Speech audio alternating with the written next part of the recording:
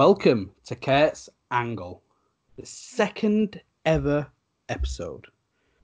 Now, if you listen to my podcast with Thunder Rosa, you'd see that I'm going solo. I'm flying solo now. I'm still with the ringside boys, Jamie and Callum, but I'm going to do my own little thing, working with different content creators, different wrestlers, to bring you stuff that I wouldn't normally bring on the weekly ringside shows. But I'm not going solo for long. Today, I've got a very special guest. She's my favourite queen, and I've met the Queen of England, so that's high praise for this one. She is, to me, one of the best content creators out there at the moment. She's my old brainbuster sister, the Queen of NE. Queen, thank you for joining. Oh, well, now that I'm blushing, hello. Thank you for having me on, Kurt. I'm so excited to be here. No, I'm really happy to have you. Like, when I spoke about Kurt's Angle and I told you was one of the first people I told, like, hey, gonna be still doing the stuff with the boys, but I'm going solo as well. And I wanted you as my first episode, essentially. But then things happened. Obviously, when we were supposed to record, I had my WWE press interview. Yes. And then so I released a Thunder Rosa interview a little bit earlier as well. But I've got you here. You're my first content creator to come on. Like, I've still not even had Jamie and Callum on. You was top of the list. Like, that's boys, right. If you're listening, sorry, I still love you both, but the Queen is top of that list. Well, thank you, Kurt. You're welcome. But yeah, so how's it going? It's just been Thanksgiving across the pond for you guys. It sure has. It's been a wonderful holiday. A couple days off, lots of food, lots of time with family and friends.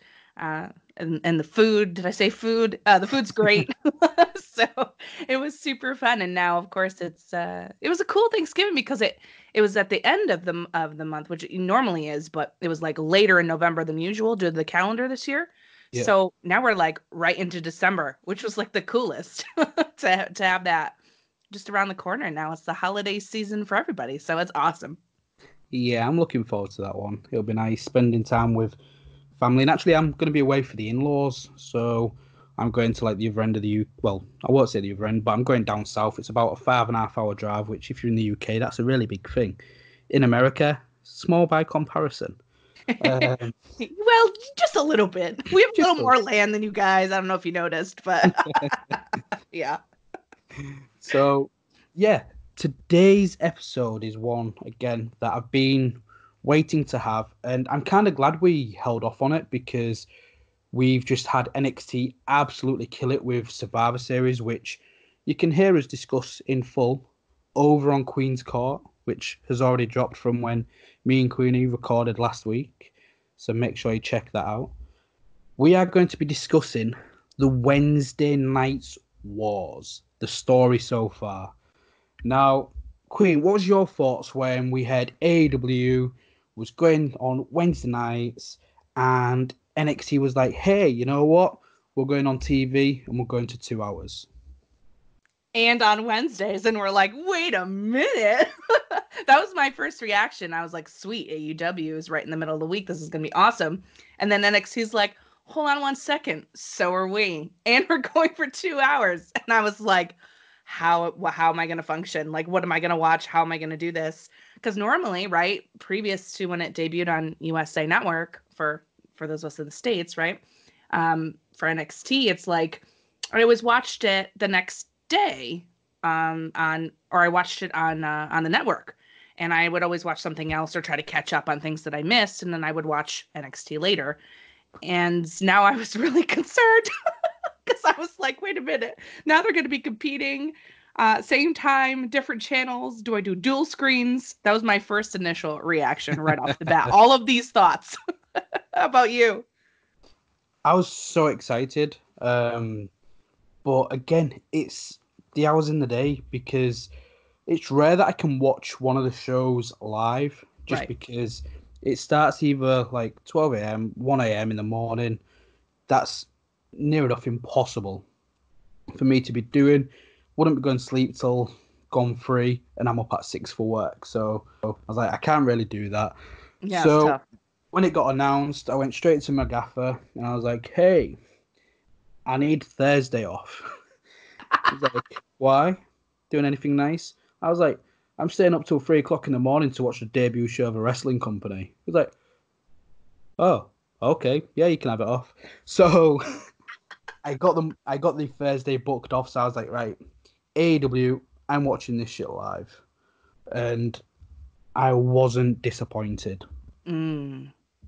It's been a it's been an interesting week. Well, interesting 9 weeks, should I say, since AEW first aired. What was your thoughts on like that debut episode? With there was so much hype, especially going from Double or Nothing. Was it Double or Nothing that you had gone to? I went to All Out. All Out. Yes, Labor Day weekend here in the States, which is the end of August, beginning of September. And yep, that was it. So when you're watching Double or Nothing, and you're seeing the person we all guessed he might be there, but was like, is he really going to do the jump? John Moxley came down and beat the living shit out of Kenny Omega. What was your thoughts going into this Wednesday Night Wars? AEW have obviously the Young Bucks, Kenny Omega, Adam Page. Then they've added, well, Cody. They've got Cody Rhodes, of course. Then they've added Chris Jericho to the mix. They've got the Lucha Brothers, and now here comes somebody like John Moxley. What was your thoughts of their initial roster going into things? You know, it's funny because my immediate thoughts were I'm so excited for this roster. You know, seeing these people perform elsewhere because this is a brand new company, right? So seeing them perform at other promotions, and of course, the Bucks and Kenny and Cody and Adam Hangman Page in New Japan and Ring of Honor, it's really cool because I love them so much. So when they announced that they're doing this promotion and then they're gonna have this TV show, I'm like hyped about it.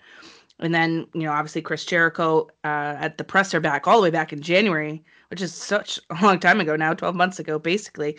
And, you know, he's involved. And then you get, you know, John Moxley, a.k.a. for WWE fans, Dean Ambrose. This is a huge deal. And I felt like it was a big deal immediately after Double or Nothing. Because I was really excited about it and I knew it was going to be huge, just personally, right? Because I knew it was going to be huge for me as a fan of these people, especially Kenny and the Bucks, that anything they do, I'm going to be into, right? But Yep. when they start adding these other folks to the roster, and then you get the Lucha Brothers, and I'm like, excuse me? I'm offended in the best way possible that this is actually happening. Okay, great. When can I see it? Like, let's go. I was offended it was taking so long, right? But would you add in a John Moxley, who we can say was arguably the biggest WWE name aside from Chris Jericho, right? Because obviously he's Chris Jericho. But I mean it in the way like, you know, Chris Jericho's been out for a little while. He's been doing things with New Japan and doing his own thing with Fozzy and doing Chris Jericho shit, basically. And Cody had been out for a while as well, a couple years at this point. But Moxley was brand fresh, spanking new out of the WWE. So to have this person join and be so excited about joining this particular roster, for me, that was like game on, let's go.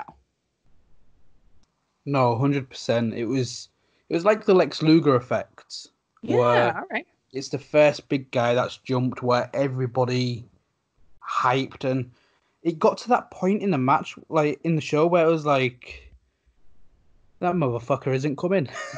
I know, He's right? not going to be here, and they execute it perfectly, in my opinion. I don't think that initial like debut of Moxley couldn't have gone better. Right. The crowd ate it up. The internet was losing their shit, and it was they've knocked out the ballpark. They've started off hot as hell, essentially moving forward. And I think one of the disappointing things was the Fighter Fest stuff. Mm-hmm. Obviously, that wasn't.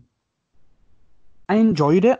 Don't get me wrong. I did enjoy it, but I think fans were impatient because they was wanting to wait for All Out, but before then it was Fyter Fest and it was Fight for the Fallen, which were big shows, but they weren't all in. They weren't double or nothing sort of quality. So All Out comes, and this will be interesting because it's your perspective of being there live. Mm-hmm. And this was, to me, the first, here we go, this is what we're about. What was your thoughts on All Out? You know, I feel the same way of what you just said. This was the moment, All Out pay-per-view was the moment that, like, the flag dropped on the race. You know, like when two cars race and the lady drops the checkered flag, like Fast and the Furious, we were off. You know, everything up to this point had been building and building and building towards television, right? But this pay-per-view, and especially being there live, you could start to really see tangibly what they're going to offer you every single week. The quality of the matches that were there. I mean, just the fact that, and I've been saying this a lot, and I know I feel like a robot. I'm repeating it, but 2019 is so crazy wild. Things that we never thought we'd see, we're seeing. And one of those moments was at All Out when Kenny Omega faced Pac. Excuse me. Never would have thought that would have happened like 2 years ago. So just to even have that in front of you just shows you how insane this TV show is going to be. Just that quality match alone. Never mind the insane ladder match that took place with the Young Bucks and the Lucha Brothers. And, you know, and Riho versus Shida. And just the ability of them to put on these quality matches within that 4 hours. It was something really special, and I'm super glad I was there live to see it. It really did feel like, okay, this is what we're going to give you. And now we're going to take the next 4 weeks to do press and video packages and get you in for our TV debut in October.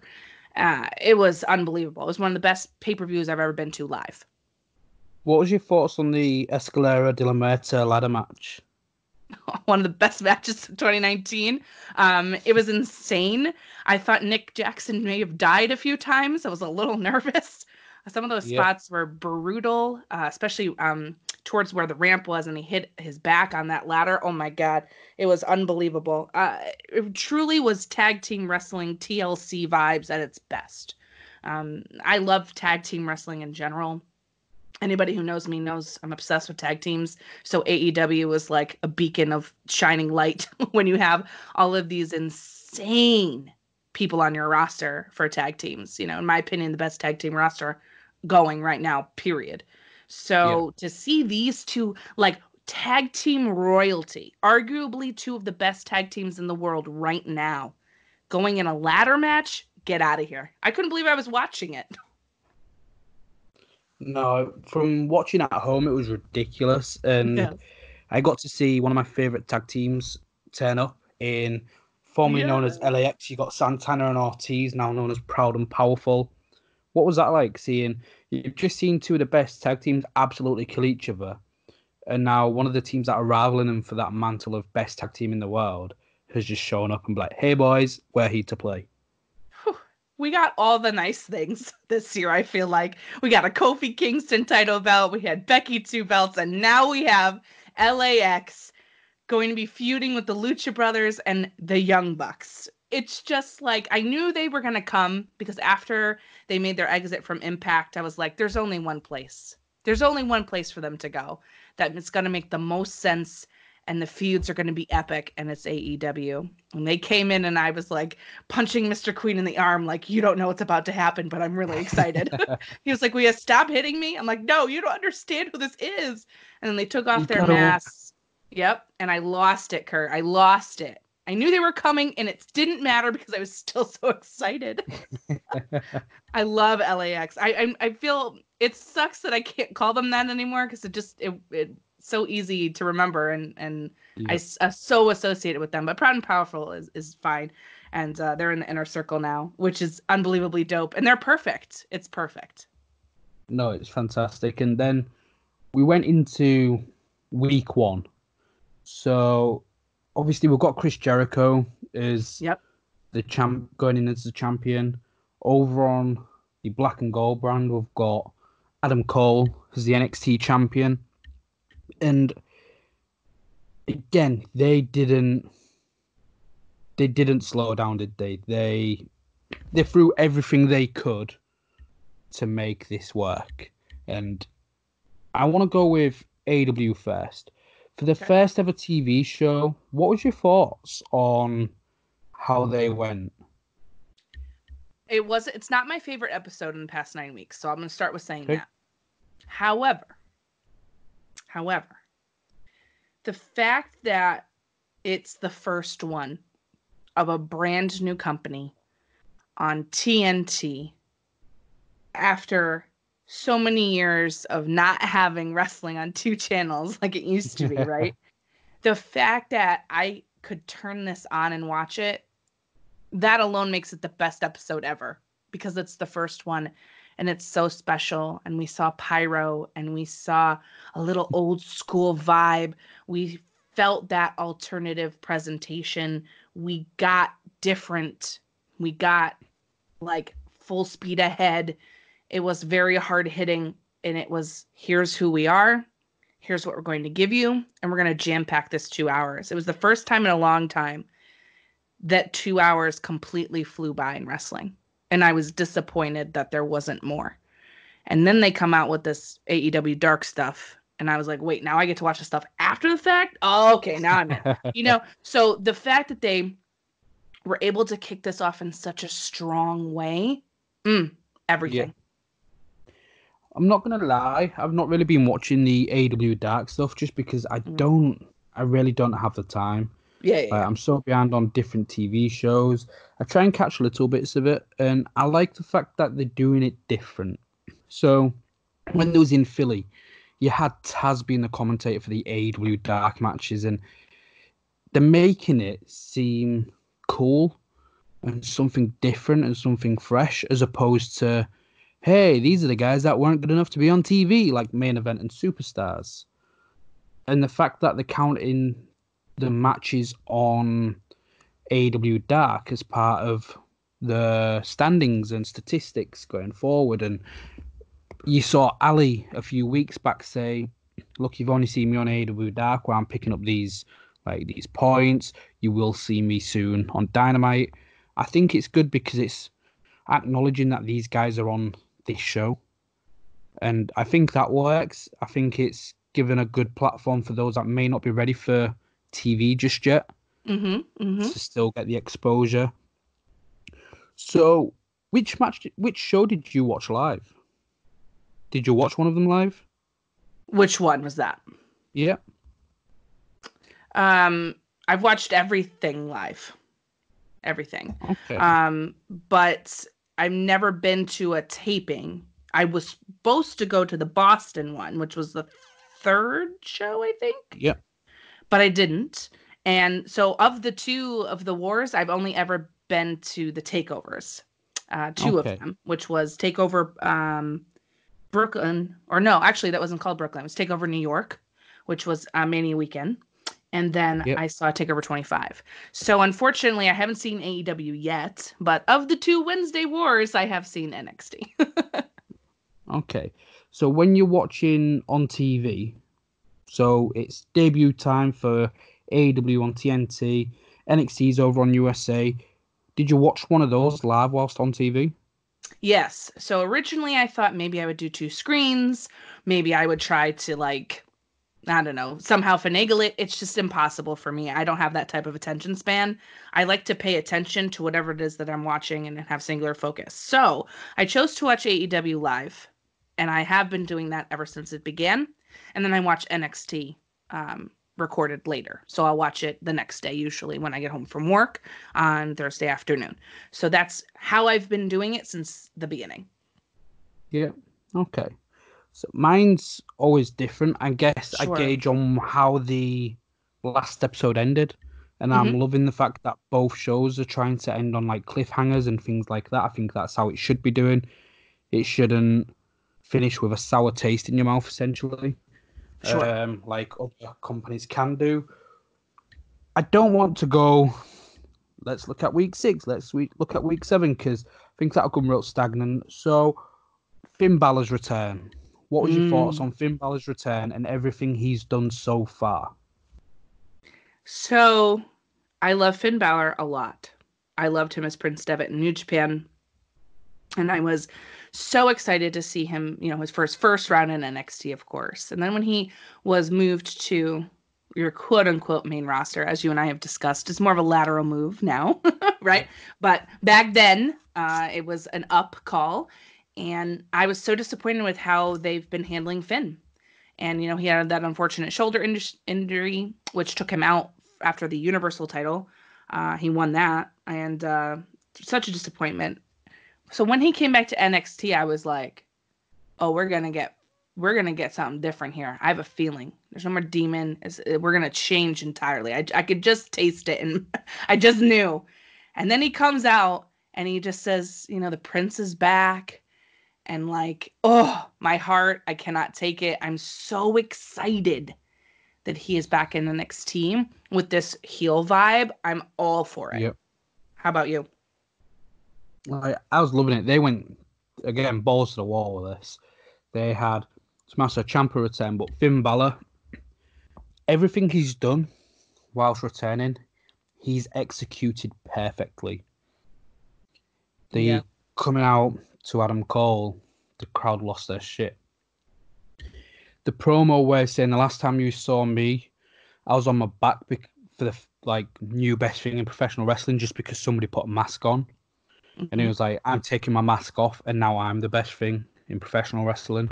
Love that. Yes. Absolutely love that. And this is a guy that's been criticised for his promo work in the past, and I was like, this is what you need to do. More of this. And that heel turn where he kicked Johnny in the head, that couldn't have gone any better. Again, execution was on the button. Absolutely outstanding stuff. And I like how up until week 9 they'd been teasing, wait, is Balor actually going to join Undisputed Era? Yes.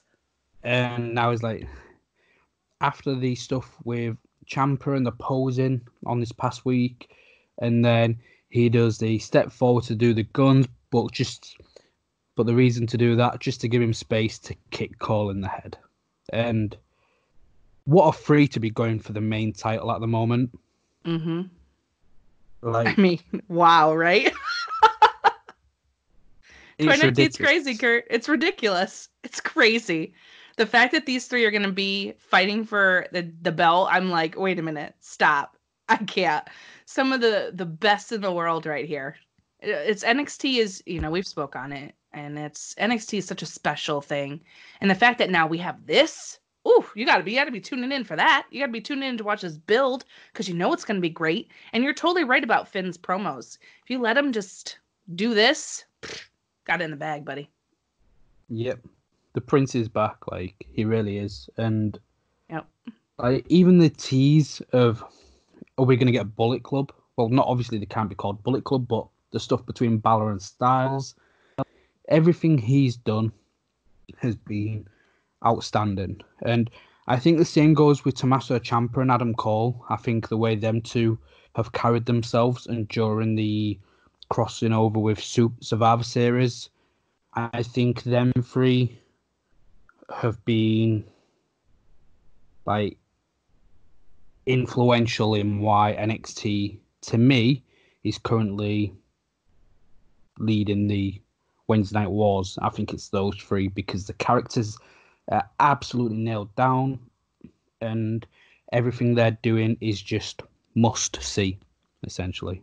Yeah, and especially Adam Cole, I feel like, he's had a crazy, crazy end of October, November, and now, of course, we're starting December. Talk about a guy who arguably had the best 2019 across any promotion in the entire world. Just to watch what he's done over the past, I'd say maybe 5 to 6 weeks, he's incredible. He's an absolute Terminator. And just to see the level of hype he's getting, I loved Adam Cole in other places, but I feel like he found what we as his fans previously were wanting for him, and that's Yep. that huge spotlight. He's a superstar, and he's perfect in NXT. This is what he was made to do. I just truly believe that. Some people, it's like right place, right time, and that's Adam Yeah. Cole. And I honestly feel like he is such a large reason why NXT, as you mentioned, is absolutely must see. And his character and the whole vibe between, those top three we were just talking about, but not only them, people like Keith Lee, people like the entire women's division on NXT make Yep. their Wednesday night show something for AEW to be worried about. No, 100%. And I'm glad you mentioned the women because that's what I wanted to go into next. But just before we do, on the flip side to the main title in AEW, what's been your thoughts on what Chris Jericho's done and the challenges so far, mainly with Cody Rhodes and Scorpio Sky? What's your thoughts so far as Jericho's champion and the main billing what they've been working with so far? I think Chris Jericho is worth every single penny they're paying him and then some. Chris Jericho Yep. has a unique ability, as the greatest of all time, to be a chameleon. He's been so many different versions of himself throughout his entire wrestling career. And this one, I had no doubt that once he signed and agreed to be part of AEW, that everything he was going to do was going to be money, straight money. Look at what Chris Jericho can do. This is why he's their champion out the gate, guys. It's not only because it's a smart business move, which it is, right? If you're trying to get casual fans to watch your product, they know the name Chris Jericho if they've been watching WWE for a while. So they're going to be more apt to tune in when they hear names like Jericho and Cody, and then of course Moxley, who came after those two. But and of course now we have Jake Hager, who was Jack Swagger. So there's things, right, for casual fans to take a look at. Yep. But why he's real money is the way and ability that he has, and only he has, to cut a promo. He steps into that ring and shows people how it's done. He can put anybody over. He can put any word over. He can put on a purple blazer with jack-o'-lantern pumpkins and make it look like the best piece of clothing that's ever been worn by anybody. I mean, how can you do that? Only Chris Jericho can do that. So for me, I think it's been spectacular. I love that he wasn't pinned and beaten in any way, shape, or form until Scorpio Sky. I love the stipulation that Cody put himself on the line. He said, I'm listening to you guys. You don't want us to have a title shot right now. You don't want us to do that, so I won't challenge again if I lose. Loved that. I love that they're going to stick to that. But I really enjoyed so I don't know if you noticed this, but after Chris Jericho won the title at All Out, they had that backstage little promo where he was yelling at everybody because there was no celebration for him. And that's where we get a little bit of the bubble. There it is, right? So before he does that promo, though, he walks by all these people in the back, and he points right at Scorpio Sky. We can't see him, but Jericho can. He points at Scorpio Sky, and he says, Scorpio Sky, you'll never get a shot at this. And they just plant the seed right there. He could have called out anybody, right? And then all of a sudden, now we had this stellar match between the two. I wish it was longer. Just, not that long ago. Last week, I can't even keep my dates straight anymore, Kurt. It's just been so much happening.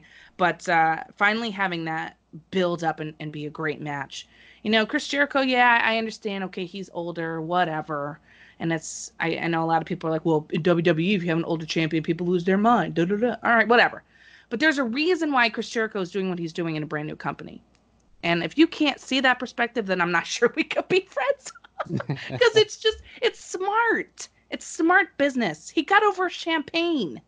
It became a shirt that sold out. It became actual bottles of champagne that, yes, I bought and are coming to my house.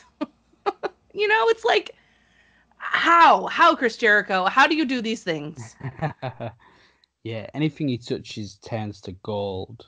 Mm-hmm. Like, I think he's helped Sammy Guevara come into his own massively. And yeah, his build so far with Cody and with Scorpio has been outstanding. And I think Scorpio's been one of my favorite things of this Wednesday Night War because been he's been the guy essentially. He's stepped up when a lot of people didn't think he would be able to. Like when you thought about people challenging for the title, nobody ever thought about Scorpio Sky. And I think he's just taken it to a whole nother level over since going live and proven a point, and rightly so. But jumping back to the women, you mentioned they make it must see, and you've just seen Shayna Baszler winning the main event of Survivor Series over Becky Lynch and Bayley. You've just seen Shayna go to war with Rhea Ripley in War Games. That also had Bianca Belair, Io Shirai, Kaylee Ray. Then you had Candice LeRae. You're supposed to have Dakota Kai and Tegan Nox. Like everything they're doing so far has been absolutely stellar with that. With the build of Dakota Kai 10 in heel, and you're gonna get Dakota and Tegan going at it. All the stuff with Mia Yim at the moment. You've had Candice LeRae and Io Shirai going at it, and you've got Rhea Ripley and you've got Shayna Baszler. How's your thoughts to the fact that there's three big feuds that you could have all three of those matches on a pay-per-view and not be bored? Like it wouldn't be there because it wouldn't feel like you're only putting that on to show that you support women. You're putting them on because it's three absolutely incredible feuds that all three of them will try and steal the show. You said it perfectly right there. Yeah, what's your thoughts on all of that in comparison to what AEW are doing with their women's division? I don't think you can even compare because NXT is doing it way better. So I'm going to start off by saying I am a huge fan of AEW. I am a huge fan of most of their roster. I'm not a huge fan of how they're booking this division. And I have some other things to say about that, but I want to start there. Looking at NXT, looking at what they have, I feel like they're just hitting the booking and the character development and the stories much better than any women's division. And that includes Raw and SmackDown. Yeah. In fact, I think NXT outshines them altogether. And yes, that includes Becky Lynch and Charlotte Flair. I think by far NXT is showing that they have the strongest storyline, creative, and talent in the way that they're able to execute. You could have Candice LeRae versus Io Shirai, a main event, and it would be amazing. You could have Rhea Ripley come out and take on Shayna Baszler, and people would have their mouth open, salivating, ready for that match. You know, Rhea Ripley has just had, like Adam Cole, but in a shorter time span, you know, she had like a week stretch of holy shit, Rhea. Just wow. Just unbelievable showcase of her talent. And there's so much more that they can offer. And their storylines right now aren't based off of things that we're seeing on Raw, like, oh, look, I'm cheating on my husband with this other guy, and now I'm divorcing it. We're not getting that, right? Or we're not getting the, oh, look, someone betrayed Natalya again as her friend, supposed friend, and now they're feuding. We're not getting that. We're getting like actual, let's fight because we're great fighters, and let's showcase how we wrestle. Like, let's just do that. Yeah, we have best friends things, but I think the way that they did Dakota Kai and Tegan Nox was 10 million times better than how they've booked like the betrayal of, you know, poor Natalya. So I feel like because you care about it. I care about it. That's it, Kurt. I care about it because I'm invested in these women. I'm invested in their characters, and I'm invested them completely showing out. It's not like anything else that's going on in WWE right now, and it's certainly not anything going on in AEW. Just from what I can see, having been watching them both for these past 9 weeks, you know. And there's a lot to say about AEW too, but I want to hear, obviously, your thoughts on NXT, the women. Yeah, I think, like, again, you hit it on the head. And I think with NXT UK as well, coming up to Blackpool TakeOver in January, you've got three of the best women that have helped build the British wrestling scene in Kaylee Ray, who you saw at War Games, Tony Storm that you saw at Survivor Series that I imagine will be moving across to America shortly to join the Wednesday Black and Gold brand. And then you've got Viper, well, Piper Niven, should I say. So Mm-hmm. you've got those three. Like, to me, when I was at the recent NXT UK TV tapings, I called them the Trinity of women's wrestling here in the UK. So you've got the possibility of Piper Niven going across. You've got Kaylee Ray that's dipping her toes in the American water. You've got Tony Storm that's about to go out there. Mm-hmm. But I love then, her. but then you've got Rhea. Rhea is what Becky was 7 months ago or 8 months ago. Like, she's she's the badass, but we said it on your show. I said Rhea Ripley is everything Becky Lynch should have been. And Mm-hmm. it's so cool. And you know what I like about Shayna Baszler? Although she backed down from Rhea and was like, we ain't fighting right now, she's not a chicken shit heel. Right. She doesn't run. Rhea Ripley's there talking trash, so she's like, hey, I'll jump up on the apron, do what you want. And that's what I like. People can be heels without being a chicken shit, essentially. They can be heels and know that they're a badass and they'll rip the arm off anybody in front of her and not have to run away. And I think they're only touching the surface with Jasmine Duke and Marina Shafir as well. What's going to happen with Mia Yim when she returns? Because it's going to be clearly Dakota Kai that attacked her. Right. And that moment when Tegan Knox will get her hands on Dakota Kai is going to be fantastic. And we're getting the Smoke Show herself, Scarlett Ooh. Bordeaux. She's heading over to the NXT, which I cannot wait. Like, when I got to meet her in All In, that made my trip to Chicago worthwhile. Well, duh. just to throw that out there, like, and she looks great. She's got a character spot on, and she's fantastic in the ring. And we didn't really get to see that in Impact Wrestling, and I think, I'm hoping we're gonna see that. Like, the girl can be wearing the 6-inch heels and pull out Canadian destroyers for the fun of it. Like, she can go, and it's just so star-studded. Whereas I don't really look at the AEW women's roster and think that person's a star. Mm. You've got Well, Rio that to me yeah. has been built underwhelmingly. Mm-hmm. After Nyla Rose lost, you've not really seen her. Britt Baker, like, I upset a lot of people on Twitter when she showed up on NXT. And I was like, wow, they've done better for her. They've hyped her more than an AEW have. Like, look, I know she's had a lot of... It's the booking decisions that... It's been very 50-50. Or should we say, it's been very 25, 25, 25, 25 with, like, the 4 main women. It's... They did Rio and Emi Sakura and didn't do any real build. All it took was to do a vignette or two talking about their history, and then you've just sold why that's important.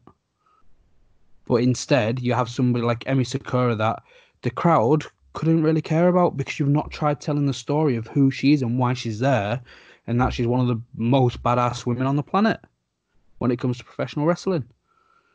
They've not built anybody, really, in my opinion. I have to admit, like, I don't want to just criticize Brandy Rhodes. I love the fact that she's changing her gimmick, like, full on changing her gimmick, and I'm liking the stuff that she's doing with Awesome Kong because it's something new and different. But apart from them, like, building that too, have they built anybody? Have they tried telling a story with anybody? Have they built any characters? I don't think they have. What's your thoughts? This is a tough one. So, couple things right off the bat. I feel like Riho has gotten herself over. As you know, if you've seen her wrestle elsewhere, she does the same thing. She's just so lovable, it's hard Yeah, not to, right? She's just that that charismatic. She doesn't have to do much, and it just kind of exudes off of her, which I think is wonderful. I think that the only feud that they built was between Bea Priestley and Britt Baker. And that's what they were trying to build. And it was the only thing that got significant attention. However, there was really no massive payoff for that. They put it on the buy-in. Yeah, which was fine. But I would have preferred to see Shawn Spears versus Joey Janela on the buy-in and put that on the main card. They need more women matches. It needs to continue to happen in order for it to get better. That's just how I feel.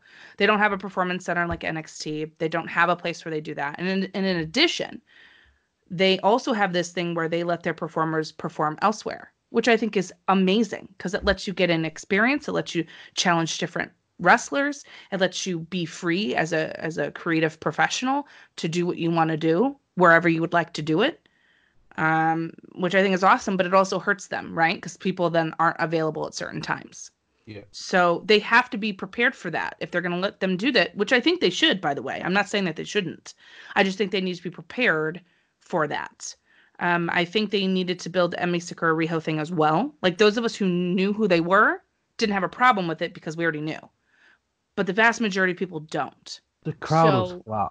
The crowd was flat for them. But I will say, Emi was able to put herself over in the last couple of weeks from that match where they fought at Full Gear.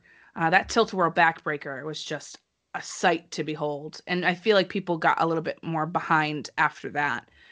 But the problem I have is we have a way too long segment with Cody Rhodes in a limo with Tony Schiavone. Yeah. So you're telling me you can do that for that amount of time, but you can't cut me like a 2-minute video vignette about Riho versus Emi Sakura? Are you kidding? Like, this is wasted opportunity to me. Like, the Shawn Spears Joey Janela match, they put more behind that than this women's championship match. And I don't like that. I think that that's a poor booking and poor creative. I think that that's trash and they need to fix it. You know, a lot of the problem too is, I heard Kenny speak about it on Wrestler Observer Radio. There's been some stuff going around Twitter, people writing the transcript of what he said. And to paraphrase poorly, I'm sure, but essentially he was like, I don't want to say wait till 2020, but wait till 2020. Things are going to get better, da, da, da, da, da. And I hear that whole thing that he said. I really do. I hear that argument. And I too understand, right, that a lot of this is new. They are a brand new baby company. They're going to make mistakes. They're going to do things that we don't all agree with, right? And that's not their job to please everybody. Just like it's not the job of NXT or WWE or any other promotion to please anyone. They can't do it. They have to do what they feel that they want to do. It's their business and their company. They can please a large majority, but they won't make everybody happy, right? However, that being said, while I do understand and I'm willing to give you a little bit more of a take it with a grain of salt vibe, you are able to build the men's matches no problem. So I see no reason why you can't do the same for the women. I also feel like the new signings of Big Swole and the potential signing of Shanna and Chris Statlander, who they just booked, by the way. Shanna has signed. It's Chris Statlander. That's the potential. Okay, Shanna did sign because on the last week's AEW Dark, she had said she hadn't signed yet or wasn't signed with them. She put out a tweet herself and said that. So I'm glad that they ended up working that out. Yeah, so maybe I'm glad that happened. Yeah. She's phenomenal and excellent. But Chris Statlander, who, in my opinion, had one of the best 2019s of any wrestler, male or female, to have her looking like she's going there is a huge win for them. She's extremely talented. Yeah, she's a little bit green. She's new-ish, but she's not like other people. And I feel like she's got really something special. She could be huge for them. And they just booked her against Sheeta for this Wednesday's AEW Dynamite, so I'm really excited about that. So they're doing better things in the past couple of weeks. But a lot of the better things had been on AEW Dark. So I would like them to fix that. That's where I'm at with the women's division. And I feel like, a lot of people who are just on the AEW train are like, you can't be too negative. They're brand new. And while I understand, you still have to speak out about what's wrong or what you feel is wrong. So I'm not sure how you feel about the ladies, but that's kind of where I'm at with them. I'm a little frustrated. they've got the talent. They've just not been telling the story. Mm-hmm. Like, I'd like to see more getting used with Penelope Ford as well. Yes, not just a valet. Nope. But in the same grand scheme of things, I'd prefer a lot more for Kip Sabian. Mm-hmm. They they're listening to fans. They've signed Big Swole because people wanted it. They're trying to sign Shanna and Chris Statlander because again they've done well. I'm liking Hikaru Shida. I'd never heard of her before this, Mm-hmm. and I'm enjoying her stuff. I like the fact that they make everybody mean something. So Jimmy Hater, if that was in a different company, she hasn't had her entrance. But here they've got entrance music and they tell her where she's come from. So they did a little bit of storytelling. Look, she's the tag partner of B Priestley. I'd love to see more of Jamie Hayter and B Priestley as a duo in AEW. Mm-hmm. There's like what's happening with Aja Kong. Like I know we should be patient, but this are they telling the long? Are they playing the long game with Awesome and Aja having the match? I don't know where they're going to go with that one, but I think they Maybe. need to wear. I don't Yeah, know. I don't know. Maybe. Let's hope so, because if not, I'm gonna be really mad. yeah, no, 100%. Like Yeah. I think they need to work on debuts better.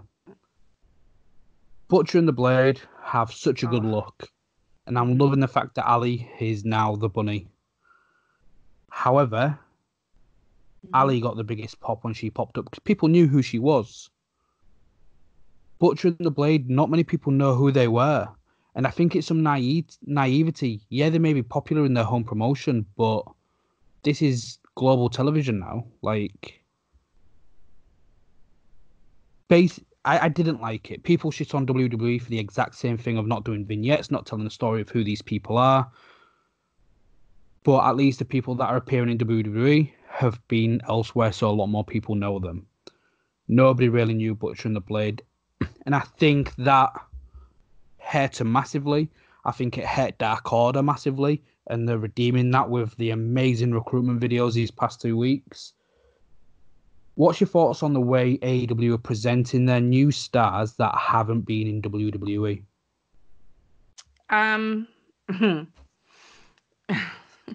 I really honestly think that this is one of their weakest points. You know, from the Dark Order to Wardlow to the Butcher and the Blade with Allie the Bunny, they're just not good at it. I don't know what it is. I don't know what's going on, but they need somebody who's like good at surprises or something. Yeah. They need to have somebody who's got that creative vibe for how to introduce new people. Also, we just saw Wardlow attack Cody, and now we're gonna have these people attack Cody. Like, why are we all attacking Cody? What's happening? You know, it doesn't make sense. And also, why does he have to come to the middle of the ring for that? Why can't we have something where he's walking backstage to come out and make an announcement and he gets freaking ambushed at the top of the ramp? Like, he comes out and does his little Star Trek entrance thing where the chandelier comes out, and then pop out from the bottom are these Butcher and the Blade with Allie, and she could just stand over and put her heel right on his chest and call it a day. Maybe they need to hire me. Yes. Well, as you was on about the ramp, I was like, actually, they could have had it where he'd have just popped up. Like, they'd have popped up with him. Yeah. And that'd have been so much better. You don't even have to see the attack on Cody. Yep. But just have him laid out. Just laid out on the thing that comes out of the floor. And her heel right on top of his chest with her arms on both of these dudes, and just straight laughter from her and silent menacing from them. And then just have them like drag his body off through the tube that they have there on either side and call it a day. Like, that would have been the coolest thing. And people would have been like, who are those guys? What's going on? We need to figure out who they are. That's how you create intrigue. You don't do that. But I mean, the coming through the floor thing, like, hello, we see that all the time. Kane, The Fiend. I don't need it on AEW too. Why did it happen? Why? With the Dark Order, I could see that. But why would it happen with Butcher and the Blade? We don't know. Makes no sense. But nothing about those screamed a dark, mystical thing where they live under the ring. No, not at all. Like, I know she's, like the demon bunny, right, from Impact, but that's not what this is. Rosemary's not here yet. So, I'm wishful thinking on my part. But, it could have been done so much better. And I feel like it does them such a disservice. And not only that, but the commentary having no idea who they are, that does not help either. Yeah. One of you needs to know, the other one needs to play dumb and be quiet and let the person who knows do some explaining. You don't need to know why they attacked Cody just yet, right? Yeah, If they do it right, it's a conversation piece. But if you yeah. do it wrong, it's what the hell is going on? Yeah, I think Jim Ross kind of sucked the little life it had. Yeah, I agree. He kind of buried him out the shot, and it's not his point. Like, again, that goes to management. Hey, Jim, look, these guys are coming in. Here's some of the footage of their work. This is what their character's going to be about. Can you put it over for us? Not him not know the names and not really know anything about them. Yeah. Because if Jim Ross doesn't know who you are, then that means you're not worth him knowing. Essentially. Like, it doesn't look very nice. No. Now, it was frustrating, but I want to go over to the tag team. We briefly spoke about it with the Lucha Bros, the Young Bucks, P&P. We've also got. What's your thoughts on Jurassic Express? Oh, I just love Luchasaurus. Our pal JPQ, we were texting during like the first couple of hours of this premiere, and you just see like how over dinosaurs are. It's crazy. Like, people just go nuts for him, and rightfully so. He's huge, 6'5". He's a dinosaur. Like, what's happening in life? And I think his pairing with Jungle Boy is the absolute sweetest thing on the planet. Like, when he just rises up from the back and he's on Luchasaurus's shoulders and they're just walking to the ring casually, like a boy and his dinosaur, I cannot. And then you add Marco Stunt to that, and it's just like, how do you hate this? It's so damn cute. Marco Stunt gets a lot of hate. He does. To me, I'd make him wrestle in the dinosaur mask. I wouldn't have it as an entrance thing. I'd have him wrestle in it. Ooh, as Baby Dino, like they've had on the Being the Lead and their YouTube stuff and Twitter stuff. Yep. I'd have him wrestle in his mask, personally. And I loved Jungle Boy. He's fantastic. He's going to be a future world champion. And I think that's the reason why JR calls him Jack Perry as well, and Jungle Boy Jack. So, let's face it, Jungle Boy, is that going to be a world champion? Maybe not. However, Jungle Boy Jack Perry would be. I like where you're going with this. That's why Jim keeps... I hope that's the case. And I think he's got the looks of it. Like, they showed him, I think it might have been on one of the Being the Elites, doing a photo shoot, and I was like, he just looks like a star. What's your thoughts on how SCU have been portrayed? I freaking love SCU. I just love them. And whenever Scorpio comes on the mic and just goes, and then it's coming. And you're like, yes! I'm so hyped. And they're so fun to watch live, by the way.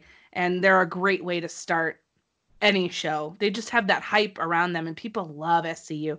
However, if Scorpio Sky doesn't go on an independent run as a single star soon, I'm going to lose it. I love him by himself. And I really don't like Christopher Daniels right now with this whole Pentagon thing. I'm like over it. I don't know if that's probably just me, but like, I'm tired of seeing him in a Pentagon mask. And a Ray Phoenix mask. I'm over that. I don't want that. Just go back to being SCU. Like, I know they attacked you and whatever and put you out on injury. Okay, you could get your comeuppance on them once, and then I'm good. Like, leave it alone. It's too much. They do a lot of this run-in stuff. Yeah. So do the Lucha Brothers, actually, for that point. They do a lot of this run-up and attack BS. I'm over that, too. They got to stop it. Yeah, even the whole Pentagon thing, we've seen that so many times. Like, somebody dressed as Pentagon. It's not fresh. it'd have had a bigger impact if he was the fallen angel. The lights go on. There's Daniels in a fallen angel kind of gimmick of where, oh shit, this attack's broken him because he's seen his boys go win the tag titles without him. And that would have worked. But dressing up as Pentagon, dressing up as Phoenix, I'm not loving it too. But as a collective, with the way Frankie and Scorpio have been, they've been fantastic. To like relive a good story, when I was at All In, I did one of the meet and greets where it was having a cigar with Cody and Frankie Kazarian, one of the American Rebel cigars. Mm-hmm. And Scorpio came in and he was like, "Oh, my bad, I best go." And he was like, "No, have a cigar with us." And Scorpio was like, "Really? I can stay?" He was like, "Well, if you don't mind." And then just starts pulling out a cigar, smoking and talking to all the fans. And then Christopher Daniels came in and he joined in with it all. And it was just such a pure, natural, like everybody had such a good vibe. I'm sure it was the same with All Out for you. It was such a good, positive vibe with the fans, with the guys. Everything was great. 100%, and it was the exact same way All Out. What I love about what AEW is doing for their live things and partnering with StarCast and doing all of that, it really feels accessible and personal. WWE always feels like unattainable in a lot of ways. It's harder to meet them and have that same type of connection like you can with the AEW roster. And even NXT, like you could do stuff when they go to Evolve or whatever, but I really feel like having been in both live shows, AEW is way more personal. It feels more like a fan's promotion than anything else. And that's what I love about what they do on TV. It feels like you're there and you're a part of it, even at home. And that's just something super special for me. As I can't really take the slog of watching weekly WWE television. It gets cumbersome after a while. It's just a lot of stuff to consume, and I'd rather just watch NXT. So, Raw and SmackDown for me are way less on my totem pole. But Wednesday shines so bright for AEW because it's such a different feel, and that's what I love about NXT. NXT feels personal. Especially when it first started, it was such a small thing that not a lot of people watched, and it was that underground indie type of vibe even in WWE, and that's what makes it so unique as opposed to the other two in WWE. No, 100%. And we spoke about how good Adam Cole's been in the Undisputed Era. What's your thoughts on total of how Undisputed Era have been portrayed since the war started? Dude, Undisputed is top dogs. They're holding all the gold. They've been showing out. They put in the most work at Survivor Series. That whole weekend from War Games on, and even that whole week, they were everywhere. Those four, which was excellent. They've been really showing out as being this very strong, united faction. Their personalities are over the top, but not in like a bad way. They're very large personalities. They're funny. They're heels, but they're lovable, which is a unique thing. And as far as their presence, they're a very dominating presence, and their wrestling is top notch. It's hard to argue against that. No, 100%. Like you could say they're the elite right now. Well, yeah, a little bit. I think so. Going across to that, like going into it, everyone's like, they'll just make themselves champions. But now everyone's like, they're just ruining themselves. Like, Cody's booking's been brilliant so far, in my opinion. The whole Sean Spears stuff, the whole stuff with Jericho, now with MJF, who we've not really mentioned, but MJF has stepped it up. He's been fantastic. He's a dick, but he's been fantastic. Yeah, however, he's perfect for that way. I want to talk. We'll start off with Adam Page. How do you think he's been used so far? Ooh. Well, I mean, I didn't think he would be the first champion. I liked how he was built, but since then I've kind of gotten a little bit bored with him. Yeah. I'm not sure what cowboy shit is. I don't understand. I've asked my friend Anthony from Texas over at Smart to Death. I'm like, hey buddy, you know what this means? And he's like, I think we have different definitions of cowboy shit. And I'm like, I think we do too. And it's not to say that I don't like him, but for me, he's very typical. It's, the buckshot lariat. Um, I know that I'm going to see it, and I don't really care for anything else. I don't know. I had a lot of high hopes for him. Um, but right now it's just not connecting for me. Yeah, they've I struggled to keep also, it fresh. yeah, I think that's what it is. It's tough to keep fresh, and he's being pushed back in the spotlight a little bit with the feuds they've put him in, and then with MJF for the ring. And I would have liked to see somebody else. I think I would like Paige to take a little bit of a step back and do a rebuild, because I think he'd be excellent again in the chase, like he was with Jericho before All Out. Yeah. I think he needs a friend, because he's leaving the Elite. I think he needs a friend, a very villainous friend, if you catch my drift. Whoop whoop. Yep. Marty. Mm-hmm. It's I so hoping, like, obviously PCO and Brody King and Flip, their contracts are coming up. And man, I'd love if the Villain Club, like if all three of them jumped across. Oh, wouldn't it be great?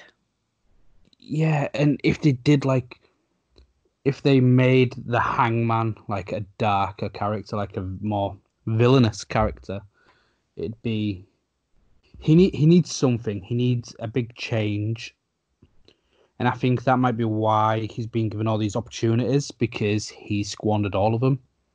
And that might be what they tell with the character development. That's a good thought. What's your thoughts on the Bucks? Obviously, they lose the ladder match. They lose in the first round to Private Party.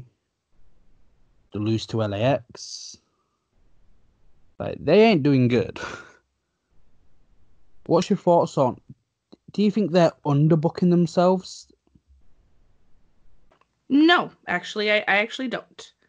I think that this is kind of perfect.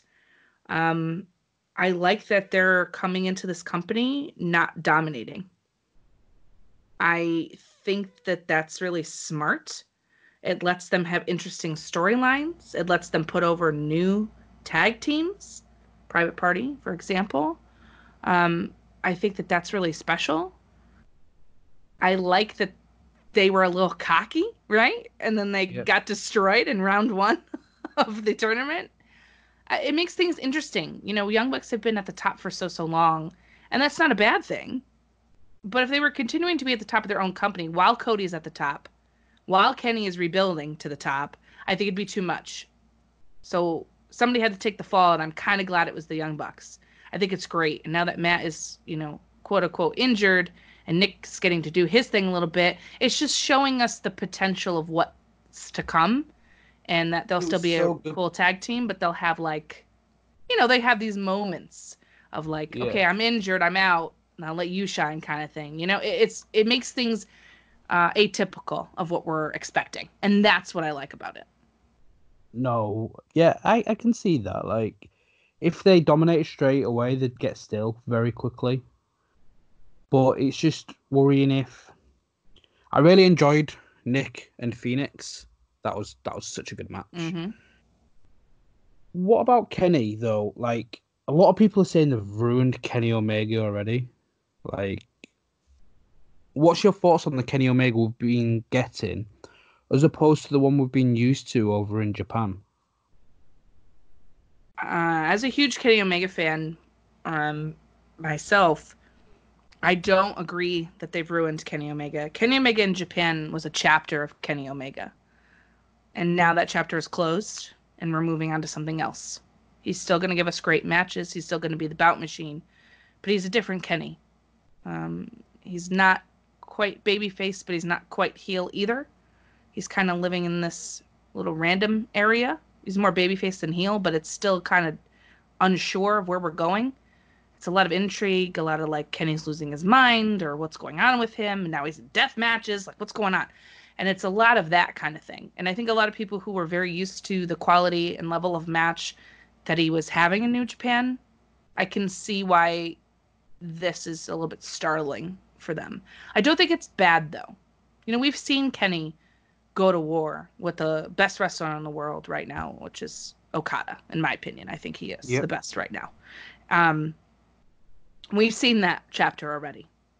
We've seen the elite chapter of Kenny. We've seen Bullet Club Kenny. We've seen, back in the old days of Kenny Omega with his, more video game type character and references. And now it's a new chapter. And I think that we need to see what's going to happen with him.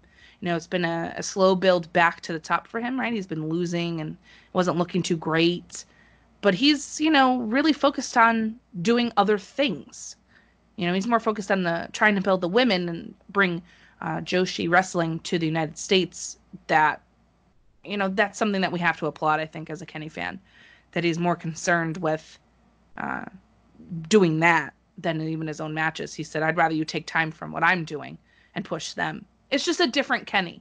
And I think people have to understand that we're not going to be getting the same thing. And that's not to say it's because, and I've heard the argument too, I don't know if you've seen this, but he's not the same Kenny because of the quality of wrestlers isn't the same in AEW. That's a bunch of trash. I don't like that argument.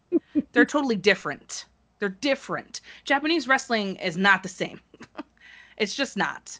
The way that they book things and their long-term storytelling and the hardcore champions that they have over there, not hardcore wrestling, but actual, like, they defend their belts for a long time typically, right? Is very different than what we're getting in AEW. There's a lot of talent over here. So I don't think it's that. I mean, you're putting another one of the best wrestlers in the world, by the way, Pac, in with Kenny Omega, and you're telling me that that's not good enough for you? Get out of here. I can't. Yeah, I think everybody was expecting that Japan-style match where a lot of the no selling and things like that, but they're telling more of a story, and I don't think people have been able to come to grips with that. Me personally, I loved what he and Moxley did. I thought they've done really good storytelling. Their match was brutal as hell. And it was like, oh shit, this really is a different side to Kenny, which we've not been used to seeing. But I think it was one of those, there was damned if they pushed them, but now they're damned that they're not. And with wrestling fans, you can't win. There was always going to be those that complain either way it went. We're only scratching the surface with all five of them. And the fact that they've not, excuse my pun, but blown the load with all five of them straight out the bat, they can keep giving you small doses until you get the finished thing. And to a lot of people, it's introducing them to maybe a different audience in terms of the casual fans that may just find it on TNT. Yeah. So going to the ratings, I'm not one that looks in ratings like I don't care, I enjoy it. I just judge which one I preferred. But as it stands, AEW got the first 7. During the Survivor Series stuff, NXT pipped it, made it 7-1. And now they went to 7-2, but with AEW dropping to just over 600,000 viewers. What's your thoughts on those figures? Would AEW be worried going from, in 9 weeks, dropping from 1 mil to 663,000? I'd say yes and no. I think that I too am not a ratings person, but if it was my business, like if I was involved in the business end of either of these two promotions, then yes, I'd be paying attention. But as a fan, what I have to say is, who gives a shit? Watch what you want and enjoy it. But if you're looking at it that way, there's a lot of other factors as well. I think, there's a lot of playoff games going on. There's football, which is American football here. Not soccer, which we call soccer, which is Euro football. Very confusing. Anyway, so there's that. We have a lot of things happening. We had the holidays. It's the holiday season. There always is a dip, I feel like, in wrestling until we kind of push out into the new year. And then we start getting like, the bill for Rumble and things like that. So I'm not surprised, right? Yeah. But then they had a wrestling show the night before Thanksgiving. People are traveling, it's a whole different thing. I think they need to be concerned in the if they're not maintaining numbers, right? If they're not keeping the people who are watching it, then that's the real problem. They need to worry about maintaining and then rebuilding those numbers back up. I think they were so high out of the gate because they're new and, people like shiny new toys, right? Now it's all about sustaining those numbers. And I think that's for both NXT and for AEW, but AEW specifically considering they had the lowest drop of the two. And I think NXT got a little more hype because of Survivor Series. So I think in the next couple of weeks and then into the new year will be the true test of the numbers and whether or not they need to be truly concerned. Yeah, no, that's a fair statement. Like, so in your mind, because we're calling it the Wednesday Night Wars, so who's winning in your eyes? Which one of you preferred, and if the wrestling god came to you, which I guess it's kind of Vince McMahon, if he came to you and was like, you can only watch one of them for the rest of the time, NXT or AEW, which one are you going for? Well, the real winner here, Kurt, is the fans. But if I have to pick one, I'm going to watch AEW. And I'm going to tell you why. Okay. I'm going to watch AEW because it's new and different. And it has nothing to do with any other cross-promoting on other brands. I don't have to deal with Raw and SmackDown crossover stuff. And while NXT is excellent and I enjoy it, I want to watch AEW because I feel like this is a revolution in wrestling, and I want to be a part of that. But you can't make me do it for all time. Vince McMahon, god of wrestling. Because I'm the queen, goddammit, and I watch what I want to watch. The queen has spoken. The queen has... I'm not going to argue with that. Nah, I'd agree. Like, I'm invested in AEW. Yes. As a fan, I'm invested. There's a reason why the one and only time I've been to America was for All In Chicago. Like, I've always wanted to do a WrestleMania, not taking the leap, but when I knew these guys was putting on this show, I was like, I have to be there. Mm-hmm. And it's going to be nice just to see them from the start of the journey. Like, I loved watching TNA growing up. And this things, like, the testing things, seeing what works, I think the... being a little bit too WWE with the whole Jericho Festival thing. In this week, I think that went on for way too long. I agree. But again, they're doing some great stuff, and it's just the beginning of the story. They're going to be bringing in more people, and it's all new. Like, everything's new for us, essentially, in terms of what characters. And I think when a certain villain does jump across, I think that's going to be huge. And I'm excited to see where it goes. I really am. And to me, it's my favorite.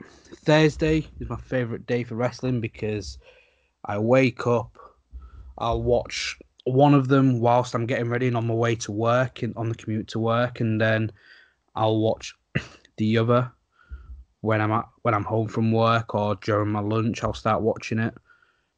Like, I'm committed to watch both shows on that Thursday. I'm really enjoying it, and what a time to be alive for wrestling. And it's going to be interesting to see where it goes in terms of what happens when there's more contracts like ending. Mm-hmm. The likes of Luke Harper, he's trademarked his Brody Lee name.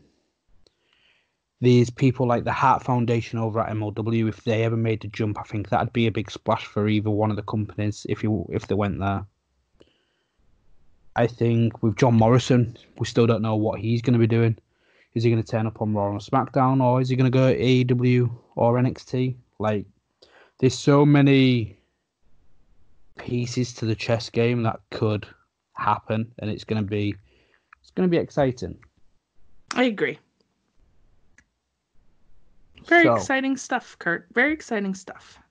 No, I've enjoyed dissecting it all, to be honest, and seeing what your thoughts have been. I think some of them have been similar. Some have maybe gone the other way. I think I'd like to see the Bucks get pushed a little bit more, personally, but it's going to be interesting. I don't want them to be losing everything. I want the wars with LAX. I want the wars with Proud and Powerful. Like, their tag division is stacked. I think they've got the strongest tag division out of the two. I think if you remove Fish and O'Reilly, what tag teams have you got in NXT? Yeah, it's a tough spot for them. Their tag team division is not very good at all. It's low. It's low. Yep. Whereas AEW's it's growing. Like, it's not perfect, people. It shouldn't be. I think if people were saying it was perfect, I think we'd have our blind spots just because of our distaste for current WWE products on Raw and SmackDown. But yeah, for me, it's the best time to be a wrestling fan since the 90s. Right now, and we're blessed to see the start of it all from left and right. And I think at this point in time, I say NXT's been more quality, and you have like the War Games, but when I wake up, AEW is the first one I watch. Yeah. So I think, although Vince, the God, I won't let him keep me down, but AEW is at this point in time my priority of watching. So, Queenie, for our listeners, let them know what you've got coming up, where they can find you, and any messages going into the Christmas holidays. Well, firstly, thank you so much for inviting me on Kurt's Angle. I'm so excited for you, buddy. This is going to be super fun, and I'm excited to be a part of it. So y'all can find me at the Queen of Any on Twitter and at X the Queen of Any on Instagram. My show Queen's Court drops every single Wednesday as part of one half of the hashtag Queen and Pup Connection with our pal JPQ on no particular angle. This week is a very special episode of Queenie Guides, which is my series about guiding towards different promotions. It's all about GCW, Game Changer Wrestling. So that drops this Wednesday, which is the 4th. Coming up, I have a really exciting brand new series for the holiday season called Queenie Suggests. And it's all about promoting podcasts that I feel people should listen to, that I don't think enough people listen to. So that's dropping in the coming weeks. And as we get to the holiday season, y'all just enjoy your time with your friends and family. Enjoy wrestling, because Wrestle Kingdom is coming for New Japan, honey, and that's where it's at. So that's what I have to say. And for the suggestions, cough, Kurt Stangle and Ringsider. No, it's been lovely having you. And for our listeners as well, make sure you check out the Queen. You can check her out again on what will be episode 3, where we're talking about one more match. It's a segment that I will be doing with all of my guests or wrestling interviews. However, we're not giving you it today. I think we've given you enough with the Wednesday Night Wars. But coming in episode 3, it'll be myself speaking about one more match of who I'd want for a male wrestler, a female wrestler, and a tag team. And then Queenie will give some of her thoughts. I should have the boys from Ringsider, Jamie and Callum, giving their one more matches. And I also have the WWE NXT UK superstar, the Kiwi buzzsaw, Travis Banks, giving his one more match if it was him to face these people. So make sure you check out episode 3. Make sure you check out episode 1 if you haven't already, with my interview with NWA's La Mera Mera Thunder Rosa. And this has been the Wednesday Night Wars story so far. Hopefully, Queen, we can get back together, do part 2 in a few months' time, maybe after the next pay-per-view, March time, April. See how the next 3 months have transpired. And yeah, we'll break it down for our listeners again. That sounds lovely. It would be my pleasure. Brilliant. So, guys, if you've just found me on Anchor or on YouTube, you can follow the account at Kurt's Angle Pod. You can follow me at Kurt Johansson 93 and follow me on Ringsider, where you can hear me every week at Ringsider Pod. And as a shout out to my fellow Ringsider brothers, you can listen to Jamie's new show called Bell to Bell, which you can find at Bell to Bell. And when we say belt, it's the number 2, so TWO. And now Callum, he's going to be giving you your NXT fix. At Talking Takeover, he's going to be talking all things NXT, NXT UK, Takeover event, and doing some retrospectives on early Takeover shows, maybe the champions and things like that. So we've got you covered weekly, and we've got you covered on our own individual shows. Make sure you check those out. I've been Kurt Johansson. This has been the Queen of NE. Thank you for listening.